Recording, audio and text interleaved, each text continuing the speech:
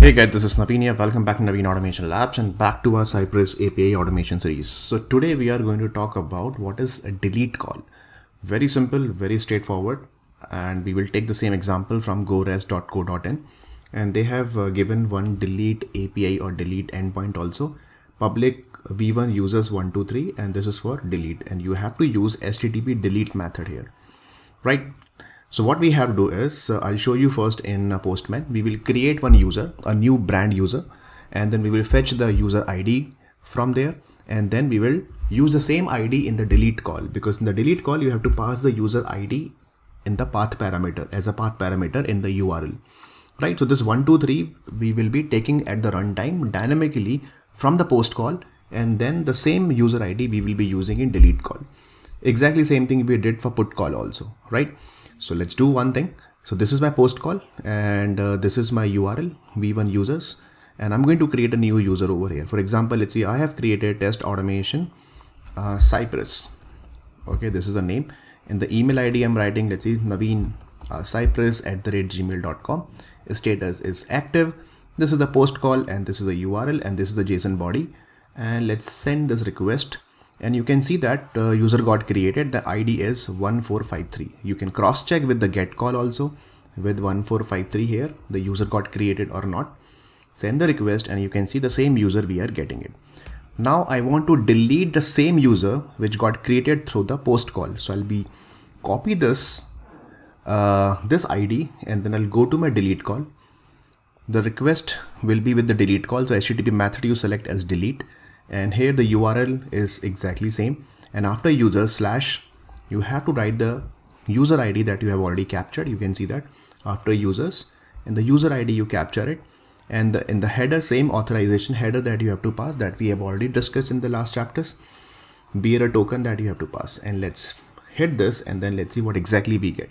So when you send the request, here you are getting the code is equal to 204.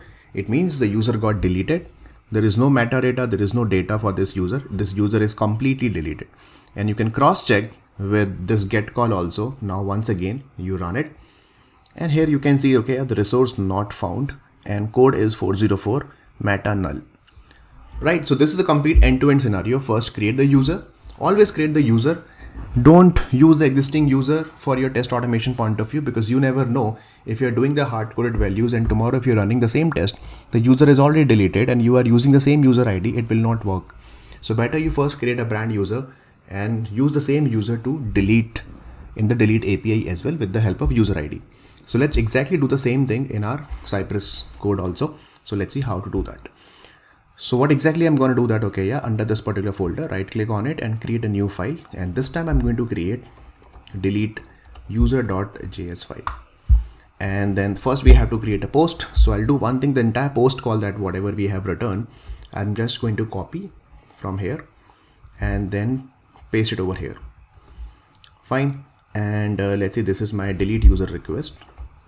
And after that, first API will be create user. So I'm using the same, okay. If you don't want to use the test email, you can just remove it. And access token I have already declared. This is the access token that I'm going to use it. First you have to do a create user. I don't want to use fixture as of now, just remove it, fixture also. And remove the bracket for fixture as well from here, the closing bracket. And this is a post call, authentication I'm using it. And then I'm using some body. So body, let's see, I'll just take it from here. So let's take this body and we will update the body once again. So let's take this one. Okay, and test automation Cypress, I'll write this is time test automation Cypress user that we have already created. Let's add some more proper name here, test automation Cypress user. And this is fine, test Naveen Cypress user@gmail.com. Status is active. So user will be created. I'll get the response. I'll just check, okay, yeah, all these couple of properties. So let's say I just want to check that, okay, the email and the name. So email is what? This is my email, Naveen Cypress@gmail.com. In my assertion, I'll be using it. So this is my, I'll be using this guy. Okay. And the name will be what? The name will be this name, test automation Cypress user. So first create a post call, create the user, and then verify these two things. And then from the response that we have already discussed in the last videos as well, that you fetch the user ID, print it on the console with the help of cy.log. And then what we have to do, we have to do a delete user, not update, delete user. So we have to use delete call. So delete method, we have to use it here. So cy.request once again in this particular then block. So create a next then block. Do not create any next it block, guys. It block means otherwise you are going to create a new test case here, right? And test case should not be dependent on the previous test case, that okay, first you create user it block, then another it block you are creating for the delete user. No, within the same it block you have to use the end-to-end flow here. Fine. So this is the then we are getting it user ID, and then delete the user. So the method will be what? A delete method. Fine. And this is the user ID I'll be appending here. This is the access token that I'm using it. And then this time the request status should be equal to 204. It means the data got deleted. And let me remove all these things. We don't want to validate that. Perfect.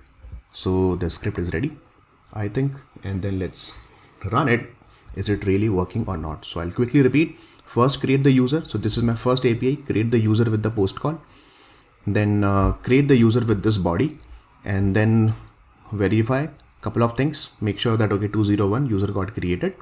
And then I'm using in the same it block, creating another then over here, getting the response, and then fetching the user ID here and appending the user ID with my URL here with the delete call with the same authorization token. And then the response we are getting, from the response we are checking the status equal to 204, and that's it. So let's see it is working or not. So I'll open my Cypress and the delete user is displaying over here, and let's run it and let's see.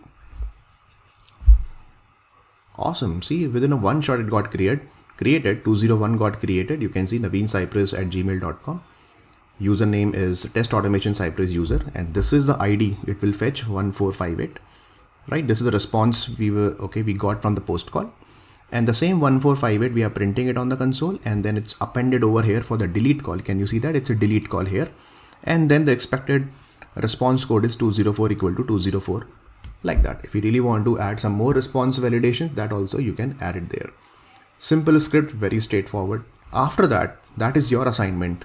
After dot, then you can write one more get call just to check that whatever the user ID that you have captured, the same user ID is there or not. That also can be added, but if you're getting not found here, that is also fine. Up to delete call also, that is absolutely fine here. So the concept here is, guys, you have to create a single it block. See, this is my complete it block, means a complete single test I have to create. Some people, what they do, they create two it blocks, two test cases. One is for create user, and the second it block they use it for delete. What if I'm running only delete call? Then in that case it won't work, because that is dependent on the first it block to create the user. So better you combine them together in the single it block. First create the user, at the runtime get the user ID, and then use it over here. So do not create any dependency between your test cases. That is the best practice to write the test cases in any automation. I hope it's clear now. So that's all for this particular video, guys. Please practice with multiple delete calls. It's very, very straightforward and very easy, very fast. And let me know if you have any issues. Please subscribe to the channel if you're learning something from this channel, and like and share with others who are looking for API automation with Cypress. And I'll see you in the next video. Till then, take care and God bless you all.